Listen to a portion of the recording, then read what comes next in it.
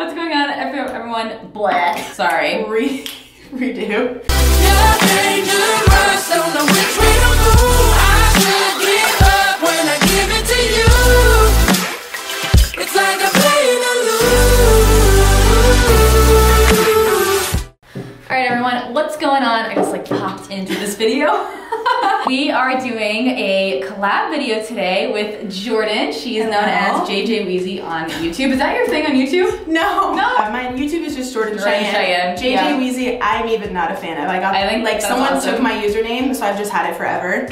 Anyways, this is Jordan. She's lovely. She has an awesome YouTube channel where she talks about literally anything and everything, like beauty. Yeah. You have a kid, you're a mom, so that's awesome. And then she also has a Boss Babe series, so she wanted to come up and do a collab together so we can talk about business, entrepreneurship, YouTube, all that kind of stuff, because we connect on that, and both of our audiences are really interested in that topic. So why don't you tell them a little bit about your journey? What's up? If you guys have never seen my videos, I'm also a full-time YouTuber or influencer, and I do pretty much everything on my channel. I started with beauty videos a long time ago when those were super popular, and then I had my son and I kind of started showing vlogs, kind of day in the life of being a single mom, my struggles, I guess, with my little man.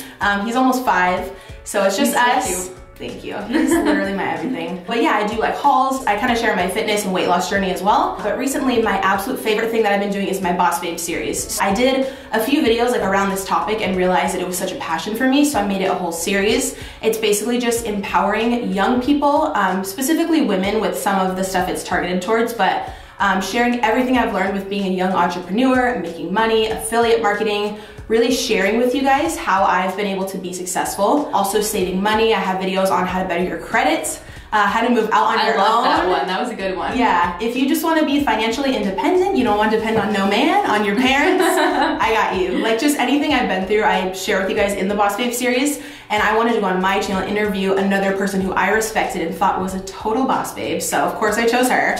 So we talked all about her podcast and her whole journey on my channel. So here we wanted to do a continuation. So she asked her audience for questions on her Snapchat, and then we did a Q&A on her channel. So if you guys are interested, go over there, and there's the continuation of this video on her channel. Well, it's basically the start, and this is the second half. So this is part 2. So make sure you guys go subscribe to her channel. It's super awesome. I started following you a few months ago when you commented on mine. I was like, oh, hi, who are you? Yeah, I said I had been watching her for a bit because of her fitness videos, and I've been up and down my own weight loss journey, and I want to follow people who are realistic about their progress and setbacks, and I found her a while back. But now I've been so into her videos and other people who share their entrepreneurial journey. And we were just talking about Lewis Howes, and that's what I'm into right now. The law of attraction, any people like that who I can follow. Woo-woo stuff that I love. Yeah, I feel like I could talk about that forever. So yeah, I wanted to just share. So let's do it. We're gonna talk about it forever. Let's just get into it. Or at least in a 20-minute YouTube video, at the very least. Yeah, so if you're from my channel, we did her whole business story. If you don't even know, that's all on my channel. We have a full video on it, but should I just open up some more questions? Yeah, open up some more questions, and then we're gonna, her audience asked questions. So someone said, what is your main tip for gaining a fan base at the beginning when you literally have no followers? How do you get started? That's a good question. Why don't you go? Okay.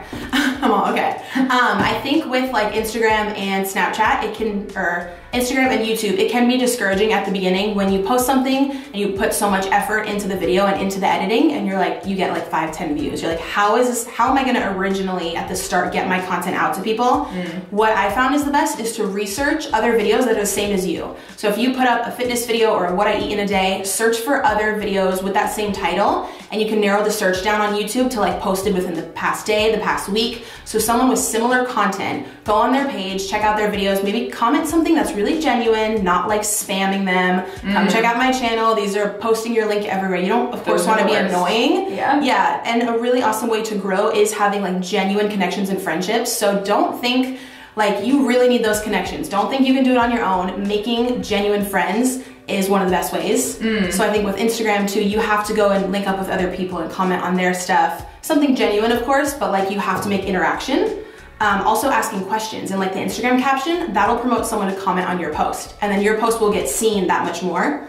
But I know it's like super frustrating at the beginning when you have nothing. Yeah. And you're like, what do you think for like your best growth tips? Honestly, I think like when you're just getting started, it's really important to, like you said, comment on other videos, but utilize other people's videos that do well in terms of like titles, keywords. YouTube is like a search engine, so keywords, which is, keywords are basically things that people would search. So there's something called vidIQ, which I use. I don't know if you use it. I've heard of that one. It's like a, if you put tags into your videos, like you tag your videos, it'll tell you that it's this much more keyword searchable out of like 100. It'll give you like a score. Okay. So whatever tags that you use, essentially you have to have similar tags that are in your title, and then everything that's in your title should also be in your description. So it's like very searchable. And then utilize things that are searchable and really interesting to people in your niche and your topic, and then make videos about them. And be really consistent, like put in the work, do the hard things, make videos that are really valuable or really helpful to people, and just focus on doing that as much as possible. And that'll also help you when people come to your channel and somehow find you, whether it's from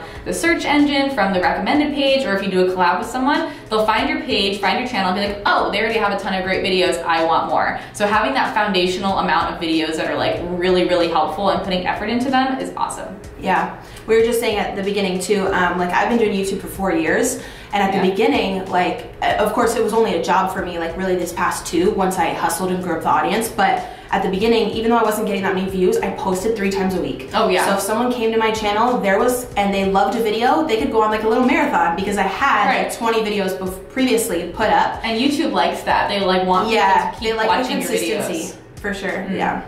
Okay, what are the things you've done in your career that you feel are the most key things that have changed your path, bettered your direction, and overall made you a better boss babe? Girl, you got a complicated question. That's a good question.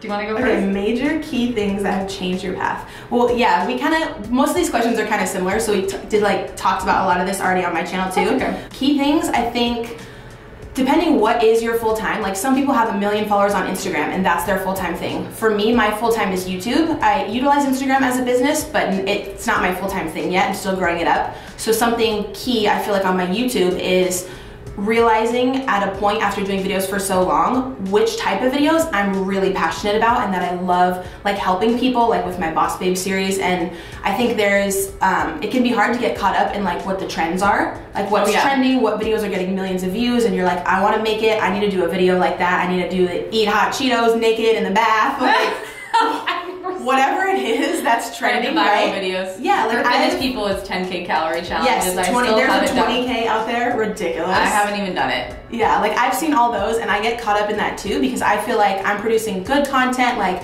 maybe my views are low on something, I'm like, I need a video that will boost me up there. But I think you can see so clearly who is genuine or is talking about something they're genuinely passionate about right through the camera. Totally. So from the get-go, you're gonna be successful on your channel or your Instagram if you post about what you love.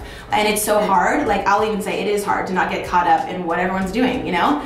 But I think a major thing for me, especially with like the comment section, I notice my comments now on the Boss Babe videos, not one like hate or rude comment. People appreciate that I'm like sharing my knowledge or like talking about something I love, because they're interested in it too. And you're always gonna have like rude people, like duh. But I think like being truly authentic, even though that's corny, that's what's gonna get you to grow. No, I completely agree. And like people can feel, I think that like nowadays, since I think a lot of people are like worried about how saturated it is, but actually that can be something to your benefit because people's BS meters are like really high. I think people can just feel the BS like right away and they're like, screw you, like you're bullshitting me or whatever now. And when you can feel the genuine interaction through the camera, it seriously benefits you. So being as much of yourself as humanly possible. And then I think to answer her question more, something that really helped me and changed the way that my business was run is to focus on myself. So focus on what I really want to and like to do, and then actually like take time to sit down and think about it and actually like create strategies for yourself. That's not just like, I hope this is gonna work. Say, I'm going to do these things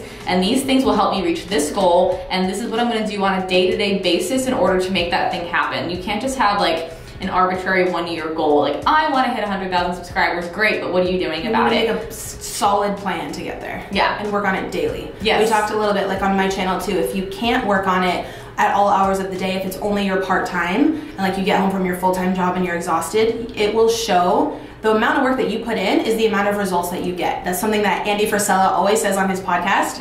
And it's like if you're truly passionate about it and you put in the time and the effort, your following will grow. For me, it was really slow at the beginning. Some people get like a video and they get 1 million views and they're like lucky in that way, kind of. That must be nice. I know, but even if the following is slow, I'd encourage you guys keep going if it's a business you really want to pursue, because everything takes time and that time will pass anyways, so you might as well be doing something productive during that time. Yeah. And then you literally can never count on a video going viral, even if you like make it and you hope it does.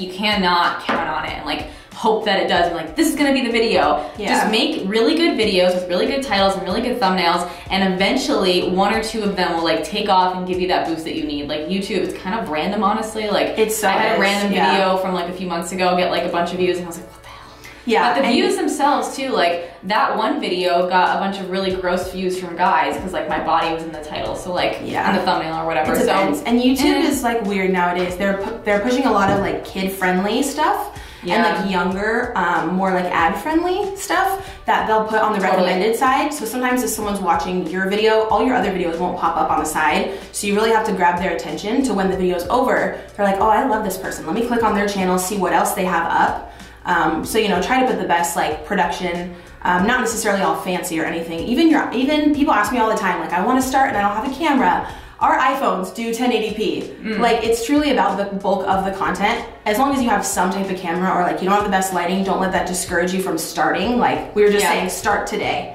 Like today. No matter what your situation is or what like equipment that you have. Everyone's so happy that it's you. Everyone just loves her. Okay, so what is your best advice on taking the first step when you're financially strapped, can't afford your initial investment in your business? Equipment, supplies, marketing. The best thing that you could possibly do if you can't afford to spend money on your business just yet is to speak to the people that you already know. You already have a network of many people that you've met before, and you have probably some sort of service that you can offer them. So literally, one of my employees that I have now, she said that when she switched from her business managing job to doing full-time consulting and online business managing, which is what she does for me. She literally just sent an email to her friends and family saying, hey, I'm going through this massive life change. These are my skills. Here's how I can help you. Let me know if you need help. And literally that is it. Just communicating with people and saying, here I am, I have this new thing, I have this service, I can help you. How can I help serve you? And chances are they're gonna wanna support you. If it's friends and family and they see that you've left a job you're unhappy in or a situation that's draining you physically, mentally, they're gonna wanna help you get started, you would think, you know, if they're supportive.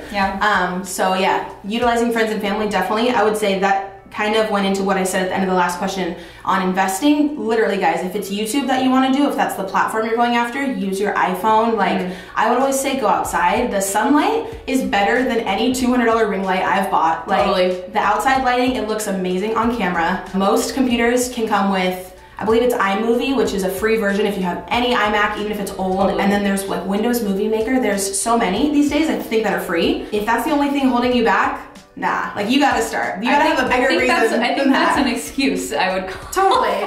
Yeah, get out your iPhone and get it popping. Someone just said you girls are a 20 out of 10. What's up though? Thanks.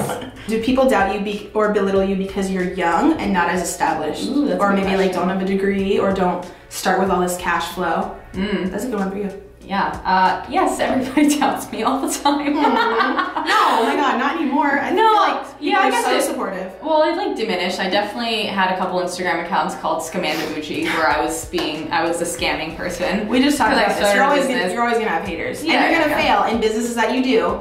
And people aren't gonna like some of them, but you're gonna grow from that. But I feel like every channel or every Instagram is gonna get a hate at some point, but your comeback is just your success. Like look at what I'm making, whose lives I'm changing, how many people, not that it's about all the numbers like you said or monetary stuff, but showing that you do have the income or you do have the followers is proof that what you're doing is working. Like just plain to put it, sometimes it just takes some time for like what you're doing to start working in terms of if you're doing a coaching business like I do, like just you know, it's just a matter of time before one of your clients is a massive success, and like there you are doing it. Or just if someone says, oh, you don't have a degree, like how are you able to, like how do you think you're qualified enough to have this knowledge to give other people? So I heard something, I forget who exactly said it, but I heard something recently where you're qualified or certified. There's a couple different ways. You can be a results getter, you can be a researcher, and you can be, I forget what the third R is. Like if you're already doing it, you're qualified. And in health and fitness, there's a super fine line between people who are just doing it and getting results but are treating people in a negative way or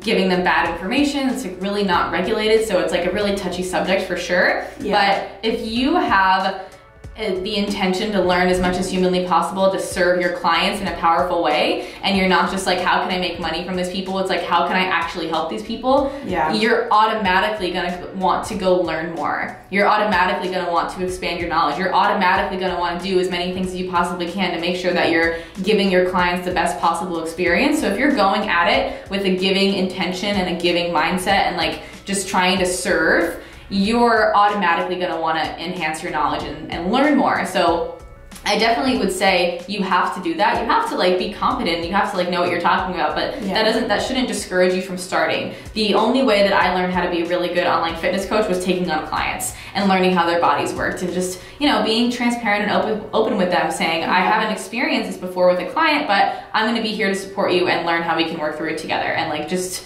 make sure that you're doing the safest thing possible. Yeah, I think too with like YouTube, Instagram, any social media, for someone to say you shouldn't get started because you don't have a college degree in business or in whatever. Yeah, there's so many, nothing to do with business. There's so many more life experiences that you can get. Like we just talked about this again on my channel, lots of info there, but not having a college degree, you can have so much more in-person physical life experience without a degree. All the seminars that you go to and like the extensive learning we've both done. I'm not saying it like outweighs a college degree or anything, but don't ever tell someone they're not an educated person or not qualified or haven't, like you don't know what we've been through like growing up. Like of course that's very valuable. I hope you guys understand, like I'm not taking the value away from that, but that doesn't mean that you can't like be an influencer academy or join other things from your favorite social media people because they don't maybe fit that requirement, because they're already proving that they have a good heart and they're wanting to share what they've learned with other people and help like grow, really just grow a community and be genuine. So I think if you resonate with someone like that and want to hire them for any type of service, you should go for it, because their main goal is to help enhance your life. And then if you feel like, you know, you're talking down to people who do provide that, but you want to do that yourself, it's really discouraging for people who realize that they can follow their dream with online and social media, and other people are like, well, you can't because you're just a social media person. It's so discouraging for other people who want to do it and feel like they can't because they see all these other people saying this to people who are like big and successful and have made it already. It's so discouraging. So never discourage someone else from their own dreams just because it doesn't resonate with you. Like you're not going to be everyone's favorite person. That's the worst. And I think people, as you say, hate, or like on my channel, like I am very big on deleting, going off a little tangent, but it goes into it, like deleting comments that are straight up hate and just nasty. Like constructive criticism, I think in order for you to grow, you have to be open to that. I agree. But something with people just being so downright nasty for no reason, their hate on you is coming from a place where they're insecure. They have the mindset of lack, or I cannot do this, I cannot accomplish this. So they don't want to see anyone else be successful and accomplish that for themselves. So by you literally going for your goals, you're making them feel more insecure, or like, it's the people who aren't willing to take those risks who want to tell you, go, like you're gonna fall on your ass anyways. And that's where you need to be like, no, watch me, come at me in 6 months and like, look at all this growth I've had. And that's the most empowering feeling. So regardless of any hate comment or people just being rude, like you gotta, it's so hard on social media because you want to let it bring you down sometimes. Even I do. Like I'll read shit comments and I'm like, damn, like that one hurt. But it's like you're not going to grow if you just sit there and dwell on it. Like, I don't know. I think the best thing that I've learned when it comes to responding to criticism, like we're totally going off on a tangent because we're passionate, just expect it. It's going to happen. Like let it happen. And even like failure in your business, like it might happen. It will. Very well. It actually should. Because if you've ever seen that meme or like visual or whatever where it's like, success isn't this, it's this. And just expect it to happen. It's literally just life and it happens and you have to plan for it and like allow your emotions to just be like, oh, okay, I knew this was going to happen. Let me work through it. Yeah, definitely. All right, we'll do one more question. Way off on that, but it all ties together. It does. Perfect. When you turned 18, do you still live with your parents? Did you move out? I went to college, but okay. They paid for my first year and then I had loans.